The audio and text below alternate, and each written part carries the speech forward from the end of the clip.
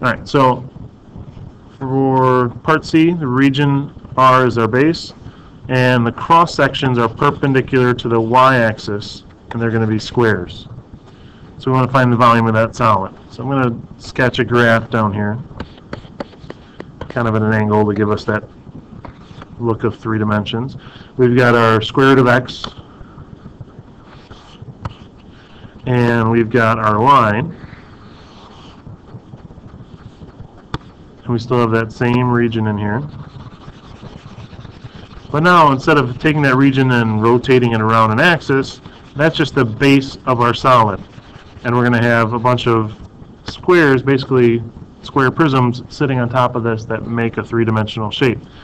And it tells us that these squares are perpendicular to the y-axis. So we're going to have a square kind of coming up like this with a tiny little thickness to it, and that thickness is going to be dy. Right, so like this thickness of this square is going to be our dy.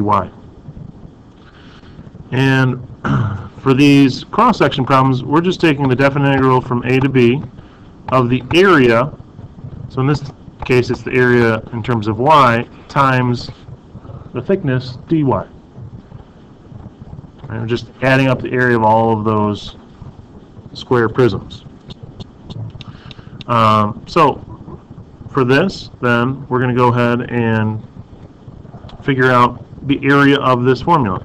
Well, we know area of a square is just the side squared. But we have to put this in terms of y. So this side, we want to write s in terms of y. Well, we're going to have to kind of change the way we've been thinking. This equation is y equals x over 3. We need to solve that for x. So x equals 3y. So this is the equation we're going to use now that we're using a dy cut. And this is y equals square root of x, but we need to think of it as x equals y squared since it's a dy cut. So we're looking for this s. We're going to take the right function minus the left function. So we're taking the line, 3y, minus the square root function, y squared. So that's our s. So the area in terms of y, if we take this and put it in for s, we get 3y minus y squared squared.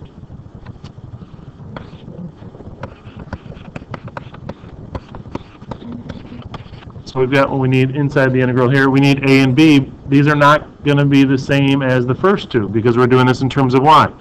Well, the smallest y value is still 0. What was this intersection point here again? 9, 3, right? So the biggest y value would be 3. So if we evaluate this, we should get 8.1.